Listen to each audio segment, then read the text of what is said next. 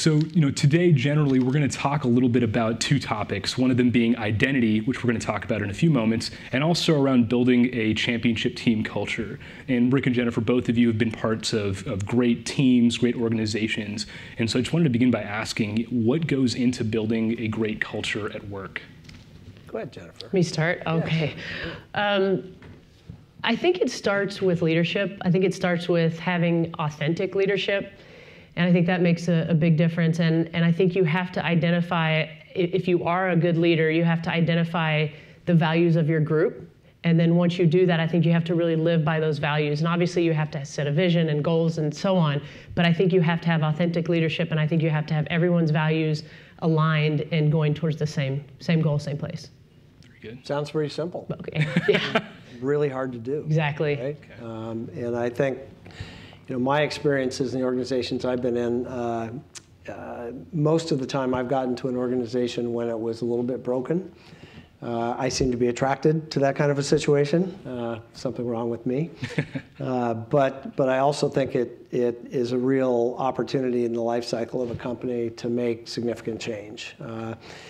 Rather than going to an organization that has tremendous success and trying to make it incrementally 10% better, it's a lot more interesting for me to go to an organization that is really not functioning and try to make 100% change in the way people show up at work every day, and we can talk a lot about that, what that means, right? Yeah, for sure. Yeah. And I think you both can speak to that type of experience. Obviously, you with the Suns and then the Warriors, and you with a very stagnant USF team that you took over.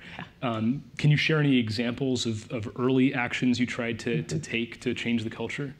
Well, like Rick, I think I'm drawn to difficult situations. And I think for me, taking over the program at USF, ignorance was bliss, because I'd never been in a head coaching role before and actually had never coached before. So that was kind of a good thing in the beginning.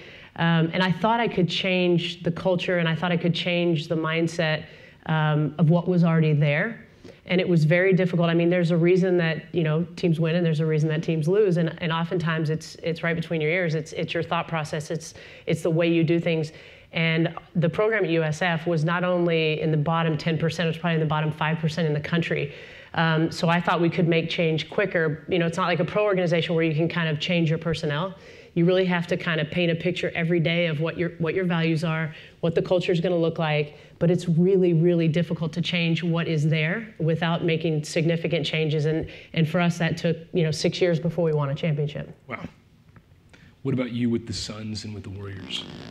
Very different. Suns were historically a very successful franchise, but had fallen on kind of hard times competitively and financially at the time I got there. So people there had experienced success and experienced a lot of success, so it was kind of just a recalibration to get back to where we were.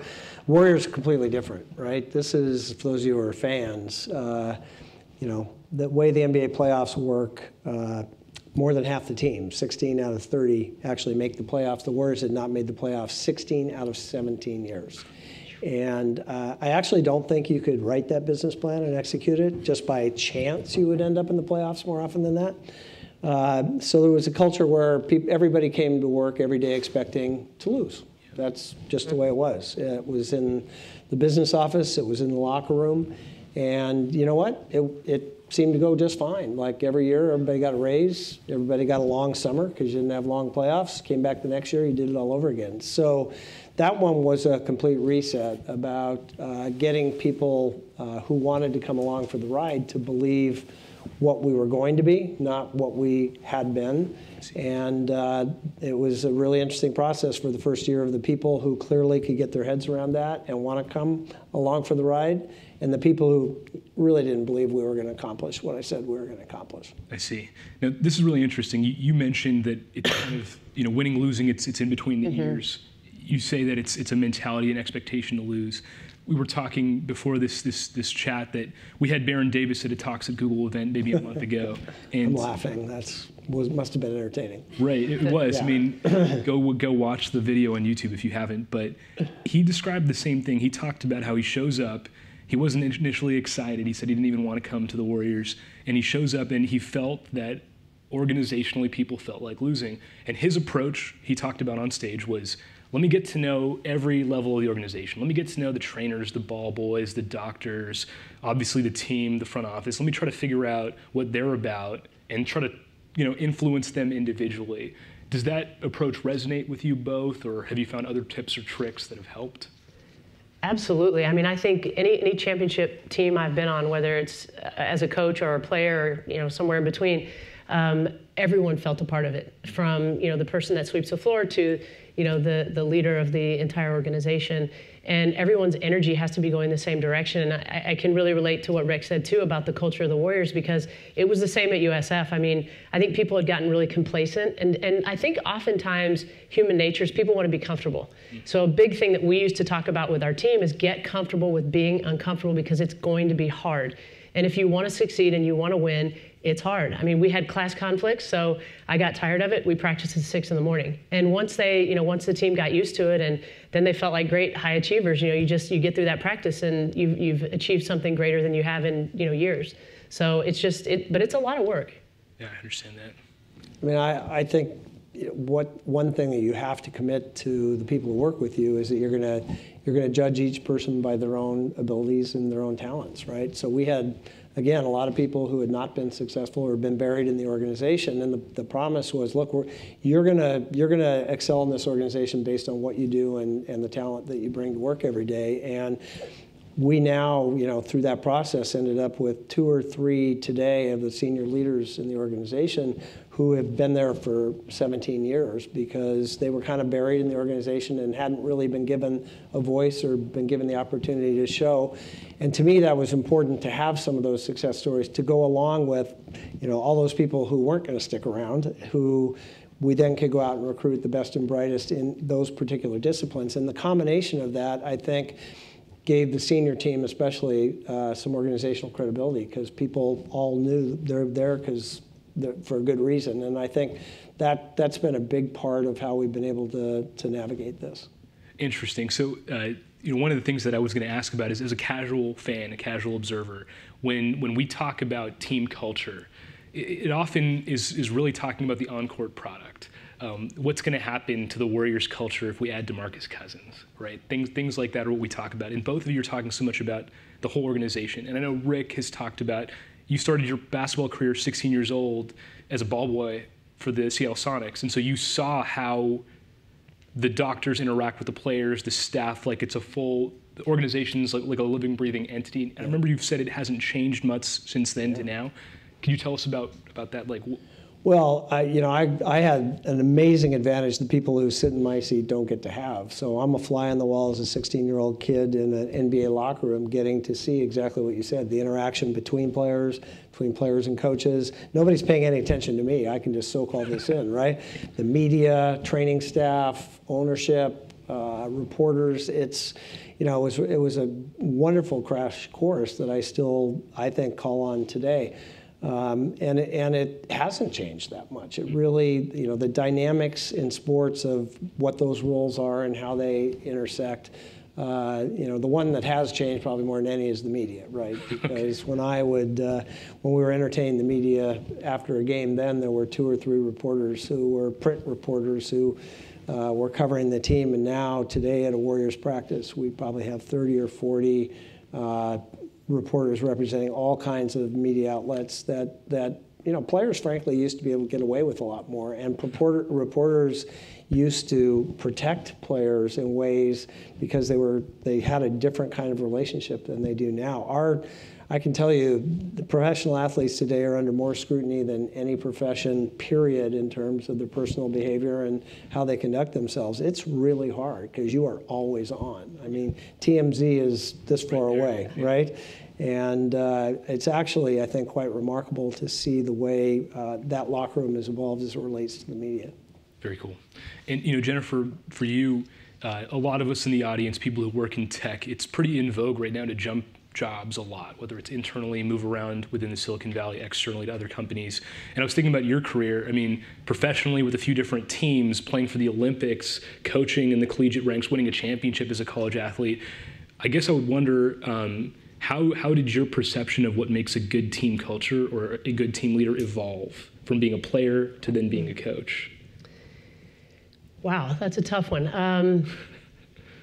I think just being around people that were successful and watching what they did and how they did it is, and then I also, before I started coaching, I kept a little notebook of the things I liked and didn't like about certain coaches, so that when I coached, I wouldn't do the things that I thought were maybe not appropriate or not motivating or that kind of thing. So I just think I've always looked around me, whether it's in the sports world or not, but at people that are good at their jobs and good leaders, and really tried to learn from that. But I think team culture is pretty consistent across the board. I mean, if you have people that care and that are very engaged and all are kind of moving in the same direction, and I think who are, and I know we're going to get to talk about this, but who are really authentically themselves, when you can bring your whole self to what you do and you don't feel split, I think that also makes a very successful situation. Very cool. That's a good transition, actually. Thank you. I appreciate that. So we've talked a bit about culture, and identity is another thing that's important. And we were chatting before about how a core tenet of Google's culture is that we should all feel comfortable bringing our whole selves to work. And so, what does identity mean to you, and has that changed for you over your life and career? Well, it certainly changed for both of us, right? So it wasn't until 2011 in this little front page story in the New York Times, I came out as a gay man in sports, right? And at the time, the highest ranking, person in kind of my career or my field that had taken that step. And up until that point, I was a really happy person. I had a really successful career, but there was, especially in men's professional sports, there was this fear in me that somehow bringing my authentic self to work could potentially be damaging to the career that I wanted to have. And it took me a long time to get to the point where I felt I was at a place where it was important to me to take that step. And I think I don't regret how long it took me. It was my story. It's my process. It happened at the right time. It's wonderful now to have a different relationship with some of my coworkers. I had purposely set up walls around what people felt comfortable approaching me about. No one ever asked me if I was gay in my entire career, but when I came in after the weekend, I would purposely not ask Jen what she did that weekend because I didn't want her to ask me who I was hanging out with or what I was doing. So people figure it out and are respectful about that, but it's a sacrifice, right? It's a sacrifice to somebody who's in that position. I think, I wish I'd had better relationships with a lot of those people at a different level than I had. I do have those now, which is awesome. And I think I'm probably better at what I do at work because of that now today. And I think I'm probably a better leader because of that today. So, but that's a journey. But yes, did it change? It changed pretty significantly. Yeah. For you too. Well, yeah, and I thought everyone knew. Like I didn't feel like I had to make some big announcement. Like I'm gay. I have at that time, a partner, now a wife. And it didn't change until I was actually introducing Rick at the ADL Awards. And, I remember going for a run in the morning with my wife, Blair, and I said, okay, I'm going to introduce Rick this evening, but I don't know how I can do him justice. First of all, I don't know why I'm doing it, but I don't know how I can do him justice. I can't just read his bio. Like, I've got to do something. And she's like, oh, you'll be great. Whatever you want to say is fine. So then I get on stage, and I just said, thank you. Because his example for me has helped me in so many ways, but absolutely helped me in a leadership role. And I thought being open with my team or my players at USF would actually hurt me as well. I thought, if you're the gay coach, well, then you're not going to get any recruits, and it's going to change everything. And it actually did just the opposite. I ended up becoming a lot closer with my players. And, I think they respected me that much more. I mean, they definitely respected me for my knowledge and, but I didn't realize that they didn't feel like they knew me. I thought they knew me because I'm the same person every day. I walk in, I'm positive, I'm me, I'm doing my job. But when you can go on a deeper level with people, I think you can have so much more of an impact. And what I realized is there were so many people around me that I either knew or didn't know that had the same struggle going on. And so after, introducing Rick and having this whole, coming out thing, it made a big difference. And my wife and I got emails and calls and things from people that were gay, straight, anything, emailing us saying, just thank you for, being authentic and being a good example for us. Wow. So, you both have talked about having a full career, a really successful, happy career prior to making that choice. And so I do want to ask, I know Rick's story a little bit, and that you had lost a parent and a lot was going on in your life when you were in Phoenix. What went into, for both of you, making that choice, I guess? Yeah. Well, mine was easy. It was Rick's fault. Yeah. So if he hadn't asked me to do that, I don't know if I. She stole the show. Yeah, that exactly. Night. Totally stole the show. No, I think it was just the right moment. I mean, like Rick, I too don't regret anything. I don't, it was the right time for me. It was the right moment for me that just, kind of hit me. And I think, hopefully helps people and has some type of a positive impact. But I don't know about you. Well, I had been thinking about this for a while, and I had a bad breakup. And part of it was because I couldn't include the person who was most important in my life into my professional life. And, that made a big impact on me. My dad had passed away. My mother had been diagnosed with lung cancer. So I had really decided like it was now or never. And I didn't have any idea how to put it in perspective. So I actually invited a friend of mine. His name's Dan Cloris. I don't know if you're watching right now the Basketball Love Story, the series on ESPN. He actually produced Basketball Love Story, but in his prior life was kind of a media guru of New York. And I invited him to go to dinner one night and just said, Dan, like, I don't even know how to put this in perspective. I need your view of this. Like, I'm thinking of like doing this. And I could either like just talk to the people I work with and the people I've worked with in my life, and that'll be great, and we can take care of it that way. But maybe there's something gnawing at me that says maybe there's something better that could be accomplished by doing that. And it's gonna be a great scene in the movie. He looked across the dinner table at me and he just said, "Ricky," he's got this funny voice, calls me Ricky. "Ricky, like if you're willing to do this, I want to help you," and I think it's page A1, New York Times. And that was kind of my oh shit moment, right? Yeah. Like whoa, serious. And so we went on a journey. He connected me with a Pulitzer Prize-winning reporter from the New York Times, and the Times wanted to do the story and make it a front-page story, and because I'd done my job decently, nobody knew who I was, right? Yeah. So, but the people I'd met in my life, everybody knew. So we actually decided to try to tell the story by letting other people tell it. So I went on my little tour of asking friends that we'd never had this discussion about if they would talk to a reporter for the New York Times. So wow. Bill Russell, Steve Nash, people like that who, David Stern, people who then told my story. And it was an amazing blessing to have it come together that way and have it it was prophetic, whatever Dan said at that dinner table that night, because it's exactly the way it played out. That's beautiful. Thanks for sharing that. We can talk about the fact that the LGBTQ plus movement has made incredible strides over the past years. The fact that we're having this conversation today may not have happened 10 years ago, which is wonderful. But I remember, so I'm a big Kevin Garnett fan, so I was a fan of the Celtics when Jason Collins became the first openly out player in any of the four major North American professional sports. And I remember thinking this is going to be a big moment, that this is going to change sports. This is a huge step. And I feel like in sports, it hasn't taken off the way that some of us had expected. Wondering if you have any thoughts about why that is, or what sports can do better to support people in that situation. I think continuing to have people that speak out and are truthful and are willing to be open and live their lives, because everyone needs role models that somehow look a little like them, or there's some commonality there. And so I think, even seeing Jason was a wonderful thing for me. And, I just think we need more people to be open and honest. I think that's probably the biggest thing. Because there is a lot of support, but there's still so much pressure and fear. And if you've grown up with that, and you've grown up with, I remember as a kid feeling very conflicted. I have a strong spiritual belief and religion, and so I felt very conflicted. So do I choose this core part of myself, or do I feel this pressure that I can't?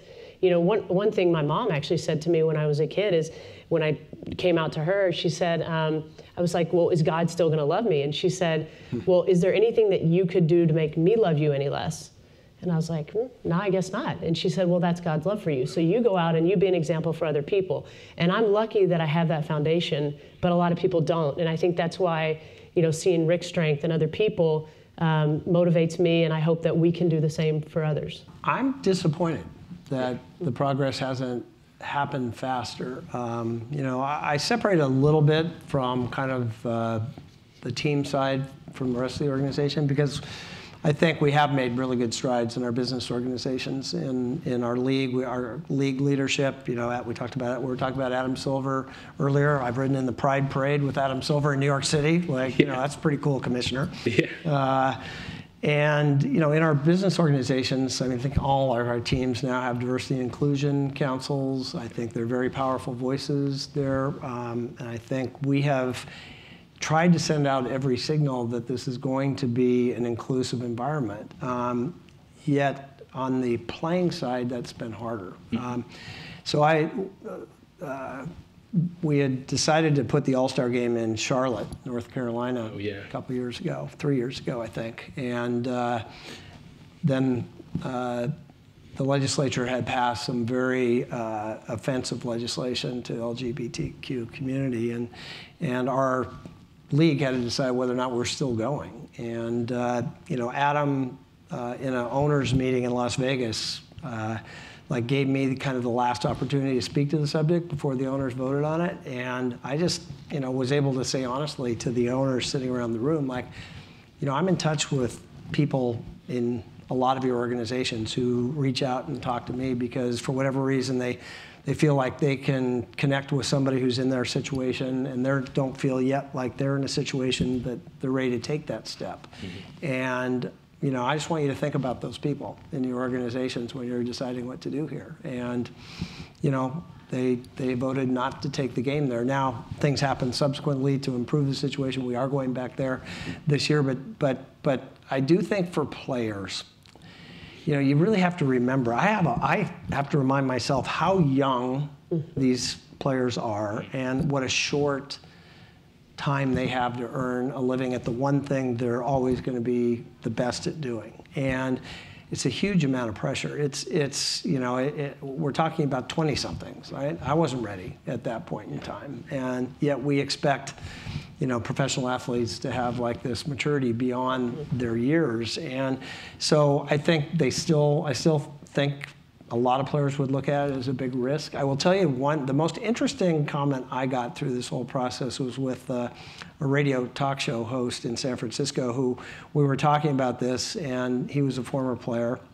He said, I don't think there'd be an issue about players accepting a gay player. Yeah. He says, I think a player would be very concerned about the attention that would go along with it and the potential to disrupt that very fragile kind of team environment, and kind of overwhelming to the team, not just to the person. And I think there's something to that. I think it's a very fragile, chemistry that a team has to have to be successful, and things can disrupt that. And I think a lot of very thoughtful players have decided that, I'm not sure I want to risk that on behalf of my team, not because of how it would affect me, but on behalf of my team. Very interesting insight. Thank you both for sharing those. I think, not to play a blame game, but I think, Jennifer, your answer about what can we do to improve the way things are, you focused on leaders. So if we have role models and leaders who create that culture, things will move forward. And you've mentioned that, leaders are trying to create that culture. Players even seem to be open to it. So is it the media then that we can blame a little bit? Is there a way to mitigate the response, or? It's such a personal journey, right? It's such a personal decision. I could never counsel anybody to that you have to, you owe it, or you need to do that. I think it's a really, it's going to happen. I think it's likely to happen with a young player maybe in college who comes into the pros who has a different view of the world than somebody who's older. But I really do understand it. I'm disappointed in it, but I understand. I will also add one thing. My partner and I got invited to the White House the last year of Obama's presidency for his Pride celebration. Mm-hmm. And, his words come back to me all the time because he was very proud of what had been accomplished during his administration. And we're sitting in some, room at the White House, and he's talking, and he was giving the most cautionary speech that I thought was even odd at the time. It's like, this isn't over, right? This could all get reversed as quickly as it's happened. Wow. And that weekend, the Pulse nightclub shooting happened. And, I think culturally in this country, we've taken a couple steps back. So, and I think some things maybe are at risk today that maybe 5 years ago we would have assumed were forever, right? And I think there's also, the environment's changed a little bit. I think in our culture, I think it's hate is a real thing today, that more so than it was 5 years ago. And part of, we've empowered people to express it in ways that maybe were unthinkable, at least to me, 5 years ago. And I think there's a little of that environment that's probably playing into it as well. That's also a fantastic insight. Thanks for sharing that story with us. I think to shift gears just a little bit, talking about identity, there's all sorts of different things that go into identity. There's all different kinds of diversity. And talking with you, Jennifer, all the work you're doing with the AZ Academy and your role with NBA now, you're really reaching out to bring basketball and bring a future in basketball to the masses, all types of different folks. Can you tell us a little bit about the work that you're doing? Sure. And just to give you a little background, the NBA brand globally, and I think Rick can probably speak to this more as well, but if you look at what they're doing for youth around the world, you look at it like a pyramid, there's junior NBA, which is worldwide now. Then there are basketball schools, then there are academies, and then there's global academies at the top of the pyramid. And that's where we're working currently, as my wife and I actually get to work together on this, which is really fun.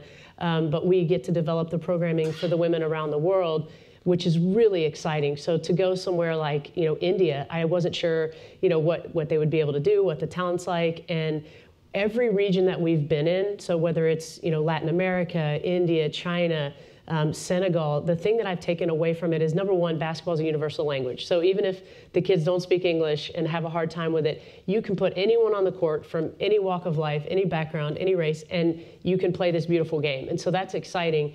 But the players that we've been working with are so grateful. So it's so wonderful to go around and have kids say thank you for, in India, thank you for coaching us. I was like, what? Are you sure? It's just, but they're just so respectful, and I love that the NBA is so respectful of women and is also investing not just in the men's academies around the world, but also in developing women around the world. And on the men's side, it's pretty clear. The goal is, if you can have a residential program, which is a little bit like being in college here, but without quite the academic pressures, and you can practice all the time, so you don't have kind of the NCAA rules. But if they can use the NBA technology to develop a player out of India or China, you think about the impact Yao Ming had here and also had on the market in China, that's huge for the worldwide, the global brand of the NBA. But again, I'm happy that they're also investing in the women's side. Here's an interesting one that we've gotten from our global audience. Though we all feel lucky to work for Google, I don't know a Googler that hasn't experienced some form of failure in the course of their career. Can you share a moment in which you failed on your path to where you are now and how that shaped you? You don't have any. I have more than Rick. No, so you don't have any. I have a few good ones, but I'll keep it short.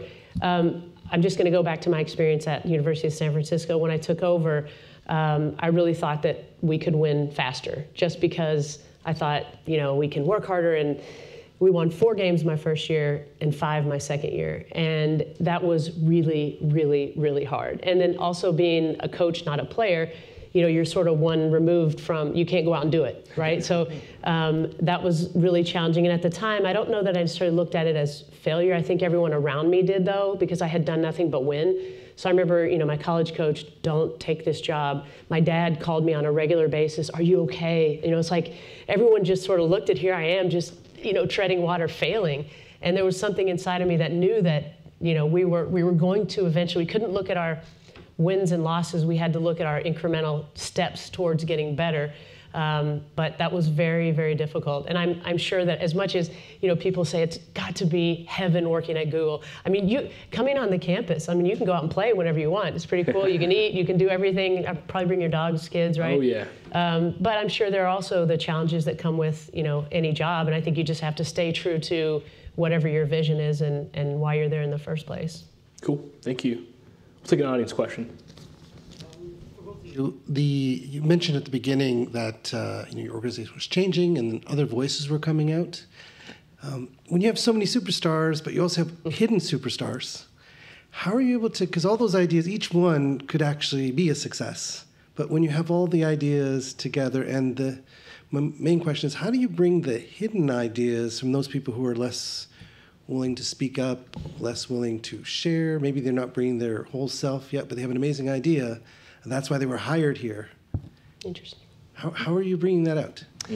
Well, I love our coach, Steve Kerr, and actually he coined a phrase a few years ago that actually we've adopted organizationally as kind of our mantra, not only our basketball team, and that's strength in numbers. And that what's behind strength in numbers is that, yeah, we got Steph Curry and Kevin Durant, but without the other 12 guys on the roster, we're not going to win a championship. And they've created an atmosphere in the locker room that celebrates the individual craziness of each one of those guys. Like, it's the funniest locker room in the history of the world. Like, everybody gets made fun of, whether you're the best player or the worst player, and there's something about who you are that everybody decides is the most fun thing to make fun of the whole time. And it's different in our business environment. I mean, we do actually a lot of training and coaching on this because, on meeting dynamics and things like that, because there's some wonderful science around it now. People who really care about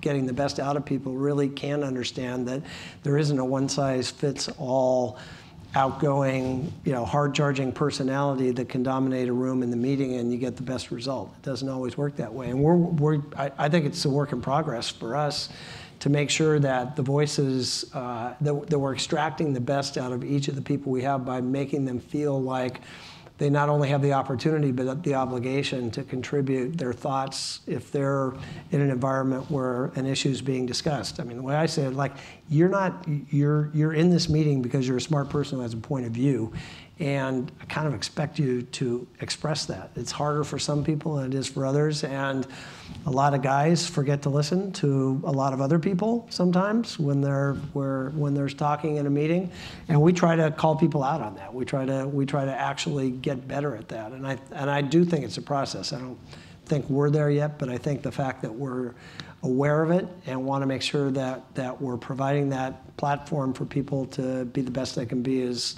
something that we stand for. I just have a quick little story. So when I was also coaching at USF, we lost to Santa Clara, and it was when we were getting better, and we literally should have just crushed them. And so we had, I could feel that we had some issues and things going on with the team. So I said, all right, guys, we're going to all get in a room and we're going to talk. And I want you guys to say anything to me that you might need to say, get off your chest, whatever. We've got to figure out whatever's going on. So we get in the room, and one of the players who doesn't speak a lot said, well, Coach, I just don't know if we should have, a stopwatch and times on our sprints, because some players are having a hard time, and they're really struggling with making the times. And I'm thinking, oh my God, I have to listen to the ideas that I think are crazy too, right? I'm asking for this. But to provide an environment where I actually could get stuff back that I didn't want to hear and that I thought might be ridiculous. But what it did is it helped me to get to the psychology of why those kids were upset. And I explained to the group, I'm like, a basketball game is 40 minutes. It doesn't change unless obviously you go to overtime or whatever. So we have to have a time and a score, and we have to have measurements on what we do.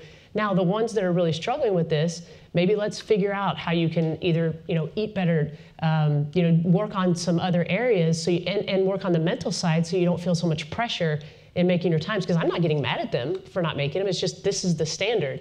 But it was just really interesting to get in a room with them and listen to some things that I think they were just scared to say. And again, I think as a leader, you have to be okay with the things that you don't agree with, and maybe figure out why they're thinking and feeling that way so they feel validated. So winning solves a lot of problems, especially in sports. But right now, the Warriors are going through a bit of a tough time, at least for Warrior standards. Won 3 in a row. I know. You lost to my Bucks by 35, though. Crush. So how are you managing the conflict that's going on right now with the organization, both in terms of win and losses, but also with what's going on in the media, with the story about Draymond and KD, for example? Did I mention I love our coach? Yeah. Yeah, I love our coach. He's the best. He has a way of diffusing any situation and making it okay, right? And he's a master at it. I try to learn from him because, you know, the idea that two players have an argument on the basketball court is not like the first time that's ever happened, right? We happen to have a microscope on us, unlike any other team in the NBA, maybe in sports right now. So, you know, and we have 29 other teams and media rooting for a storyline that shows that the cracks in the armor are finally appearing and this whole thing's ready to fall apart. So it's, you know, it's bring the group together and have an honest discussion about what's going on, what people are going to ask, what our responses as teammates ought to be. And I think that that ship got righted pretty quickly. Couldn't agree with you more. We have an industry. The biggest fault in our industry is that we've designed an industry where half the teams have to lose every night. I don't know if you focused on that. When you work at Google, you win most of the time, right? If you work in sports, like half the teams, you're pretty much certain are going to lose every night. So you can't just build it on winning, right? Because law of averages it's not going to continue to be that way forever.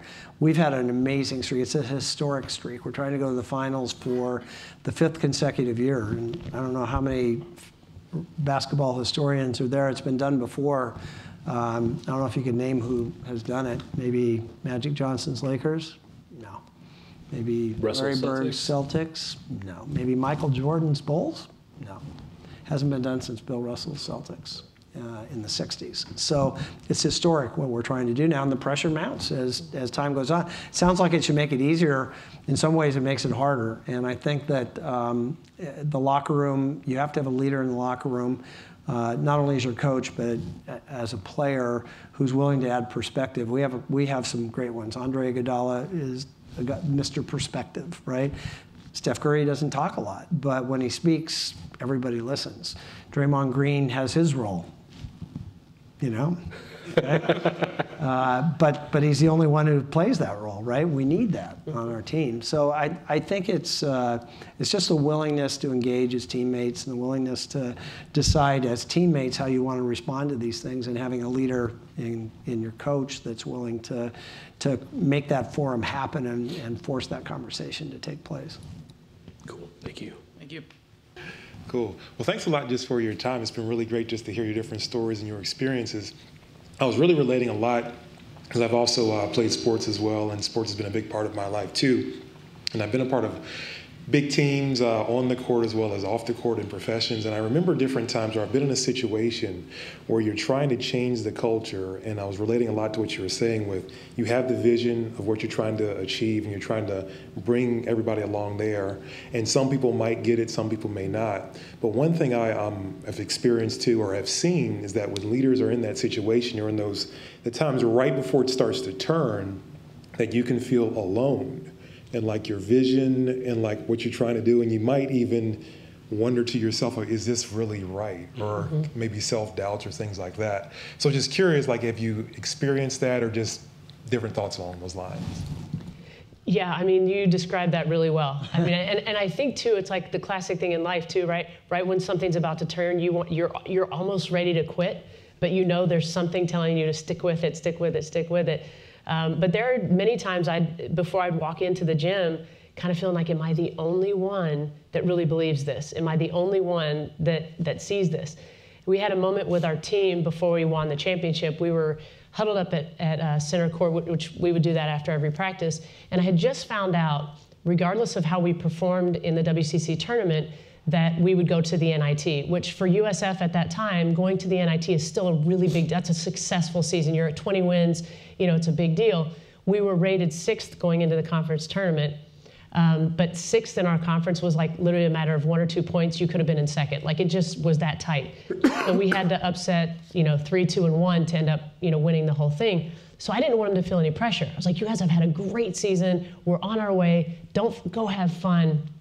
We're holding hands. One of the players, and I'm not going to say what she said exactly, but she said, Coach, it was like she was mad at me. She said, Coach, the NIT, we're going to the NCAA tournament.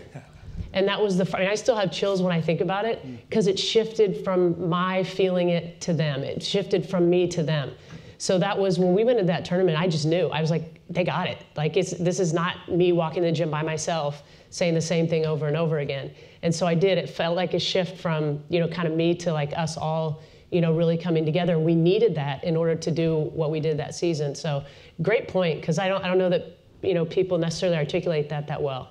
I think everybody has those feelings. If you're going to try to do things that are hard and do things that maybe haven't been done before, you're going to feel like you're out there on an island once in a while. I was, everybody does. And I was having this conversation. Did I tell you I love our coach? Yeah. I was having this conversation with him not that long ago, and we're kind of going back to the beginning. He had never coached a game before he coached the Golden State Warriors, and he'd won 5 championships, but he'd never been a coach. And he was talking about exactly that, like all the preparation that went into his first training camp, and like sitting there at his first game going like, I have no idea if any of this is going to work, right? And he had that moment. He had that moment where it's like, I don't know. Like, I've done everything I think I can do, but I don't know if this is going to work. So you shouldn't feel, it's almost comforting to know that everybody has those moments, and you have to push your way through and get to the other side. Hi, yeah, thanks for being here. This has been really great, and thank you for sharing your stories. I wanted to touch on something that we talked about earlier around bringing your whole self and this concept of vulnerability, and like with athletes who, in order to become an elite athlete, the amount of self-belief that you have to have in yourself to get there, but also creating a culture where it's safe to be accepting of like what you may not possess or your faults or your vulnerabilities. So how you, in an environment just like that, how you navigate those types of situations. You're the athlete. I guess if I look at it from being the athlete in the locker room, not the coach, I think you're right. It's like athletes have that, if you're at a certain level, you've got that confidence and that belief and that strength and that, so how do you show that other side? I do think, to Rick's point earlier, it's really difficult. Even in a women's locker room, it's very difficult because you're supposed to be, strong and keep people together. And but I think if you have good leadership, be it in coaching or captains or, people, I also love Steve Kerr. He's amazing. I think, he does such a fantastic job with this. But I think just encouraging people to be themselves, because I think if anyone has been in any sort of successful situation, that the group does better when people are authentically themselves. Even that strong dude in the locker room. It's important that people can be vulnerable and share, all sides. And there still has to be a professionalism, though, because it doesn't mean that everyone's going to go out and hang out and it's all friendly. But there has to be some level of being who you are. I think it's a great question. I think one of the biggest challenges in business is getting people to ask questions about things they don't understand, right? Like especially like in a meeting environment or something, I try to be that guy in the meeting who like, I know nobody understood what that person just said, but everyone's afraid to look like the dumb one who didn't get it. So I like to be that one. I like to be that dumb one. Like, I have no idea what you just said. Like, I have no idea what that means. Can you explain to me, what that means? And it can, kind of take the pressure out of a group. And you can, as a leader, like, I think you can influence how much more confident people are in being inquisitive about things that they feel vulnerable about, because you're prepared to make yourself vulnerable too. Thank you for coming here today and sharing your thoughts and feelings. So my question is a bit about ego. In sports, you've definitely seen ego play out in terms of players not being willing to sacrifice their roles. When you and it's common today in the NBA to have these, three-star teams, the Miami Heat, the Warriors. And I like to think about, the times where, you saw Jordan make that extra pass to one of the shooters, or LeBron learn how to trust Mario Chalmers or Bosh, or even on the flip side, how Bosh had to accept, okay, I'm not going to be the first option anymore. Can you talk to me about how you talk to your players about relinquishing that ego, that ability, or the thought process of like, I'm the man or the woman, and I'm going to score 25 a night, as opposed to I'm going to sacrifice so that we can win? Well, I think you just have to ask people if they want to win or not. Like, if you want to win, this is what we need to do to get there. I think the Warriors this season, great example when Klay Thompson ended up breaking Steph Curry's three-point record, and Steph's the one making sure he has the ball. It's like, I think Steph is the ultimate team player, and as good as he is, I think that's contagious. And I think when you have that on a team, that you can be really successful. And I think if winning is the priority over self, obviously, then I think you can get there. But I think leadership matters. I mean, I think having a coach like Steve, really, he's able to manage all those different personalities and make them all feel included and important, regardless of the points on the board. I think for our team, the thing that our general manager, Bob Myers, always points to was when we asked Andre Iguodala, NBA All-Star, Olympic champion, to not start and to come off the bench, which for an NBA player is a big difference. And he willingly accepted that role. And as an example to his team, it was extraordinary and really helped set the tone for the team that we have today, because he was willing to accept something that a lot of players wouldn't have been willing to accept. Very cool. And I think, unless there's any more audience questions, I'll ask one more. I think when you look at the Warriors as they're currently built and as they've been built through this run, there are so many players who fit a certain mold really well. Even the guys like Livingston at one time, Mo Spates, like everybody kind of plays that role well. And you always talk about Steve Kerr and kind of the way that he commands people's respect.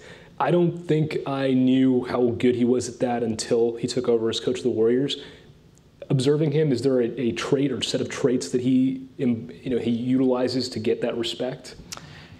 He's an awesome communicator. There's no player on his roster who's confused about what their role is or what they should be doing or what his expectations are for them. And as easy as that sounds, I think a lot of coaches aren't really good at that, and players, are not sure exactly where they fit in. I will say that one of the benefits of having some sustained success is, all those players aren't the same, whether you mentioned DeMarcus Cousins or Matt Barnes or Nick Young, or players that, in other environments may not have succeeded really well because of the structure of that team now and the leadership in the locker room.